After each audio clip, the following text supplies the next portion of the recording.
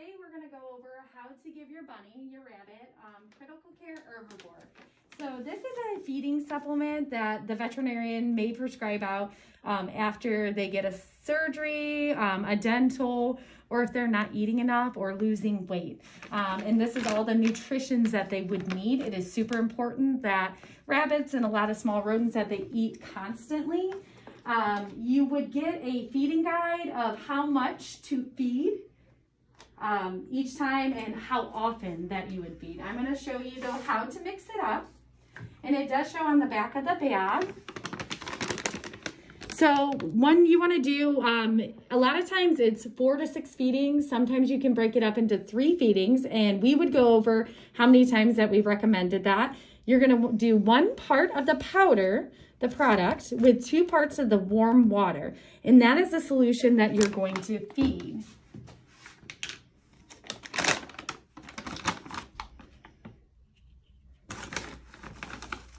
So I have everything ready here. There's 1 part, and then this is warm water.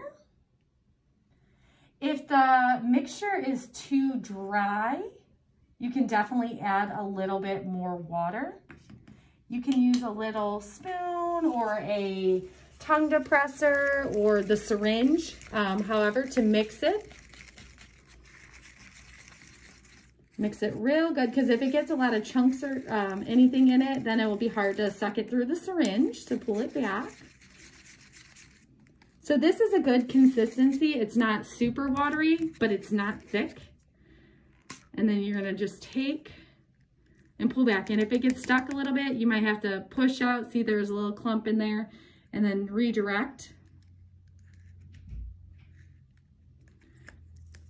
And then when you're giving the solution, sometimes you have to go back and forth, because there's, not that it matters that there's air in there, except for the fact that you want them to get the amount that they're supposed to be intended on feeding. So I'll just go back and forth. I'll take that, and the air is going up at the top right there. And then I take and pull back until there. So a lot of times these guys, they may want the feeding supplement, and you can feed them straight out of a container. So you can offer to see if she likes it, which she's not wanting that. So we do what's called a bunny burrito. So you take a towel, and you're gonna place them on the middle of a towel, kind of like swaddling a baby. You do, a lot of times I'll cover their eyes so they don't wanna jump and they're not scared. You do the rear end first,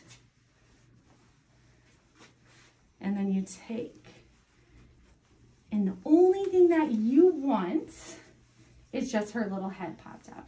If you have another person to help hold, that would be great. If not, I'm going to show you how to do it without a second person. So I like to have a hold of her and kind of have the back end in the nook of my arm or my armpit. And then I'll go underneath and kind of lift up her head.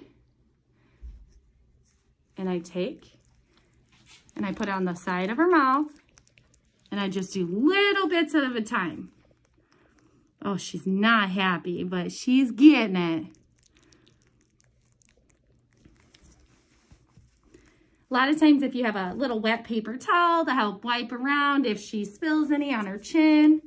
So once again, I'm going to kind of lift up behind the front teeth.